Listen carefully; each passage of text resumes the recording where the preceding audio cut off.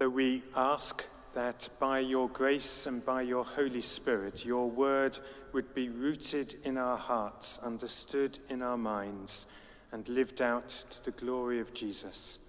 Amen.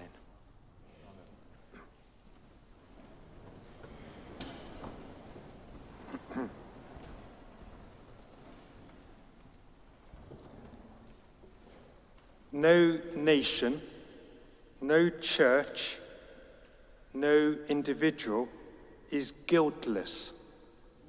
Without repentance and without forgiveness, there can be no regeneration. These bleak yet honest words of Bishop George Bell are etched into a stone in one of our chapels. Bell was a Christchurch scholar and tutor, and a very public friend of the German confessional church into and through the Second World War. His words relate to the catastrophic divisions of that war, but could equally apply to life within families, communities, churches, as well as nations. No one is guiltless. Without repentance and forgiveness, there can be no regeneration. But this process is not straightforward, either ethically or personally. For instance, George Bell was a vocal opponent of the Second World War bombing campaign, whereas others put up a strong case for its validity in the cause of ending the war. Today is Battle of Britain Sunday, when nationally we recall the close-run victory of the few.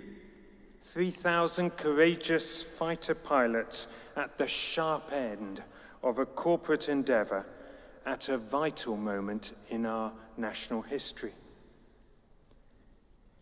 Yet 55,000 UK and Commonwealth aircrew lost their lives in the bombing campaign. Corporate unease about that campaign meant that medals were awarded only 40 years after the war, and a national memorial constructed about 73 years late after the war. How do we handle the ambiguities and the guilt that accompany conflict? And how do we begin the process of regeneration to bring forgiveness and even reconciliation, truth with justice? These are questions of great complexity, too much for one short sermon, you'll be glad to know.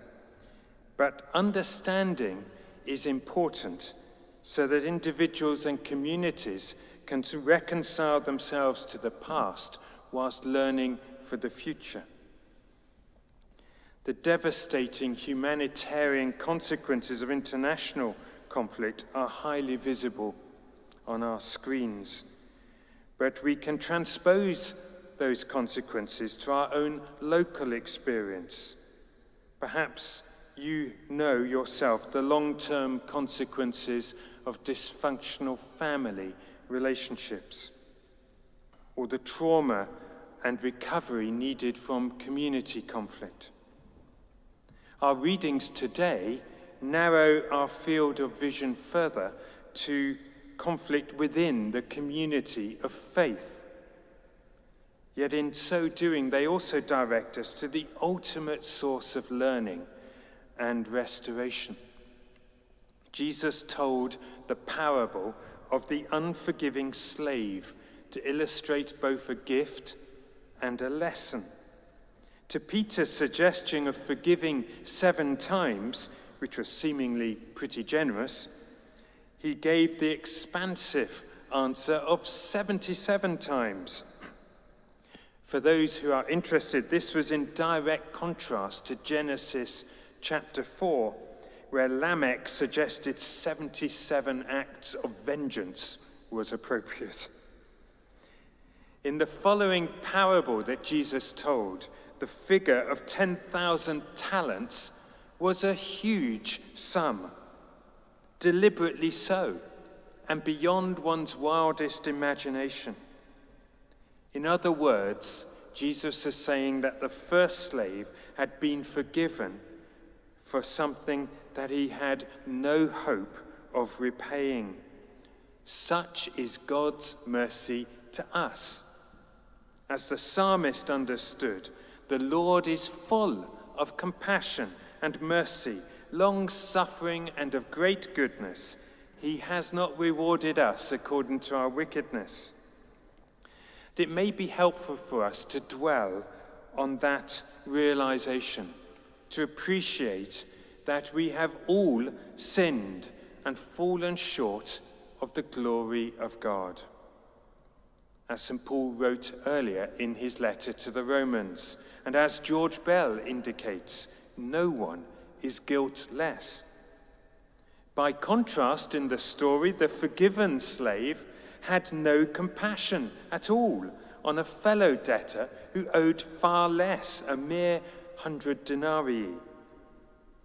In other words, a gift for us, showing that forgiveness is possible, yet also a lesson that we should offer to others as God has offered to us.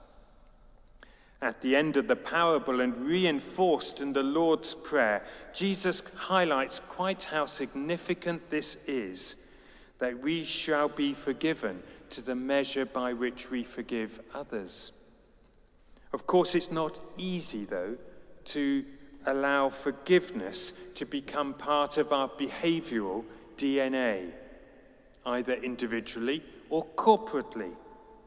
It's really difficult to forgive. And not just to forgive as a one-off, but to make it a permanent attitude, as advocated by the civil rights campaigner Martin Luther King. As he himself knew, the purest place to start is with God's mercy, etched on the heart of God and on the cross of Jesus. When you place alongside that the sobering reality of our own fallibility and need of that mercy, so we grow the potential to be reconcilers ourselves. St. Paul, the former chief prosecutor of the church, saw himself as a supreme recipient of God's generous mercy. Generous mercy is a phrase aptly used in our collect this morning, described as stemming from the burning fire of God's love. And Paul had experienced that burning fire, purging, refining, illuminating, and inspiring.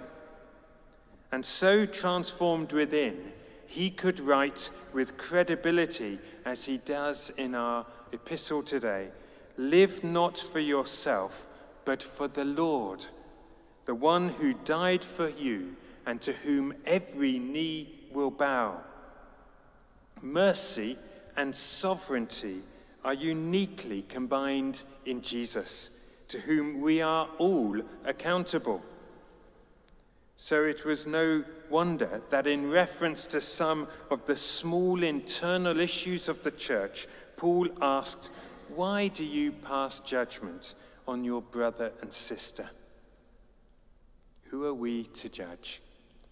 That is not to say that argument and division within the church are not sometimes necessary or creative. In our discussions around relationships and marriage, on issues of social justice and the environment, we need to maintain our integrity whilst fashioning our mission. Truth and relevance have to be worked out in every generation. Yet the manner in which we tackle differences within the community of faith can severely distract from its pastoral mission beyond its doors. The way we relate to each other should reveal how God relates to us. I suspect that many of us doubt our ability to forgive, even perhaps to forgive ourselves internally. Our opening hymn started, "How shall I sing that majesty?" 10,000 times 10,000 sound thy praise, but who am I? But the hymn also hints at a confidence based on God's generosity as we make that journey step by step. I shall, I fear, be dark and cold with all my fire and light.